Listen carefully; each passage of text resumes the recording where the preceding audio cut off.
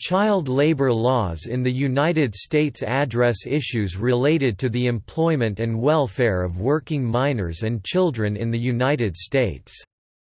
The most sweeping federal law that restricts the employment and abuse of child workers is the Fair Labor Standards Act (FLSA). Child labor provisions under FLSA are designed to protect the educational opportunities of youth and prohibit their employment in jobs that are detrimental to their health and safety.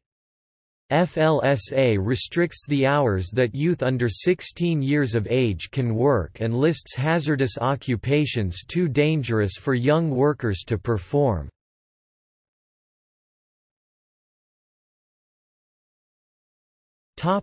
Federal law. The main law regulating child labor in the United States is the Fair Labor Standards Act. For non-agricultural jobs, children under 14 May not be employed, children between 14 and 16 May be employed in allowed occupations during limited hours, and children between 16 and 18 May be employed for unlimited hours in non-hazardous occupations. A number of exceptions to these rules exist, such as for employment by parents, newspaper delivery, and child actors. The regulations for agricultural employment are generally less strict.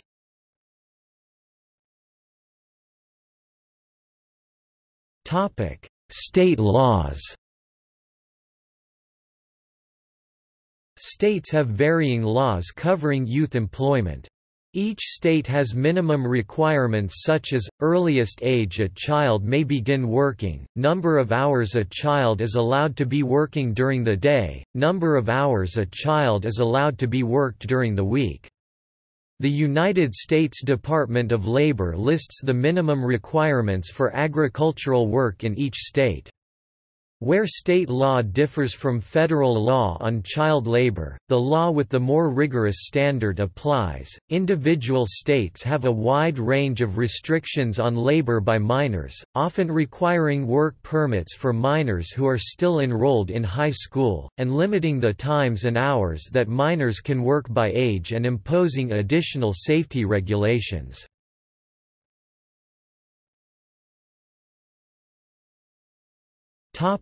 History of children's labor for wages.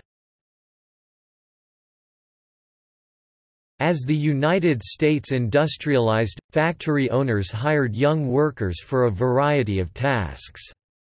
Especially in textile mills, children were often hired together with their parents. Children had a special disposition to working in factories as their small statures were useful to fixing machinery and navigating the small areas that fully grown adults could not. Many families in mill towns depended on the children's labor to make enough money for necessities.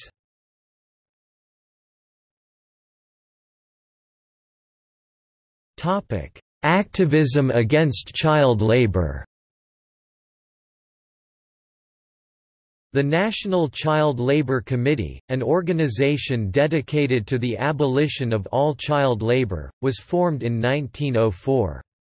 By publishing information on the lives and working conditions of young workers, it helped to mobilize popular support for state-level child labor laws. These laws were often paired with compulsory education laws which were designed to keep children in school and out of the paid labor market until a specified age, usually 12, 14, or 16 years. In 1916, under pressure from the NCLC and the National Consumers League, the United States Congress passed the Keating-Owen Act, regulating interstate commerce involving goods produced by employees under the ages of 14 or 16, depending on the type of work, which was signed into law by President Woodrow Wilson. It was the first federal child labor law. However, the U.S. Supreme Court struck down the law 2 years later in Hammer v.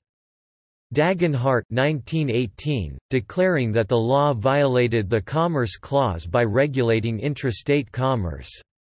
Later that year, Congress attempted to levy a tax on businesses with employees under the ages of 14 or 16, again depending on the type of work, which was struck down by the Supreme Court in Bailey v.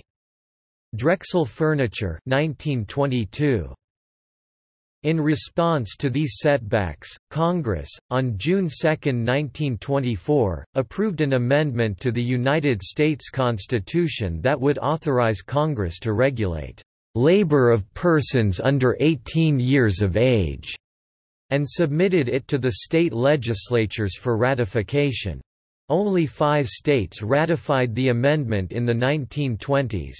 However, President Franklin D. Roosevelt's administration supported it, and another 14 states signed on in 1933, his first year in office. 28 states in all had given their approval by 1937.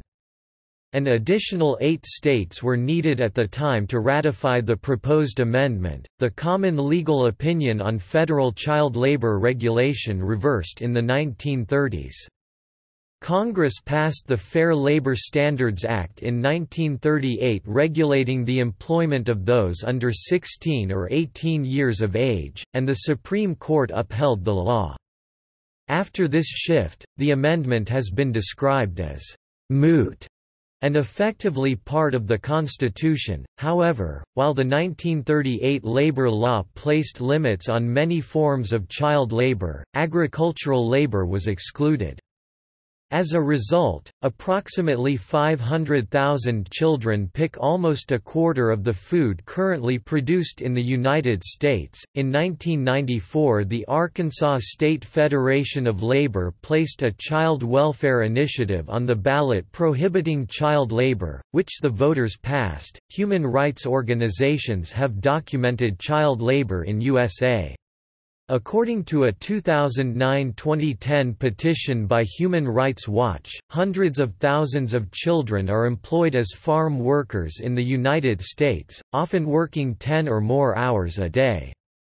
They are often exposed to dangerous pesticides, experience high rates of injury, and suffer fatalities at 5 times the rate of other working youth. Their long hours contribute to alarming dropout rates.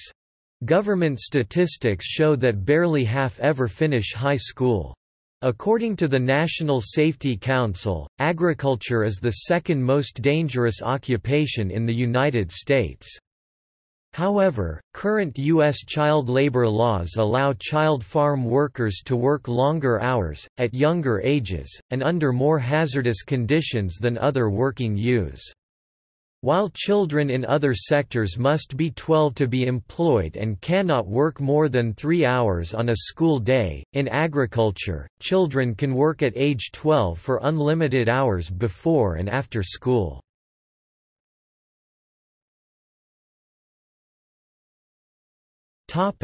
See also: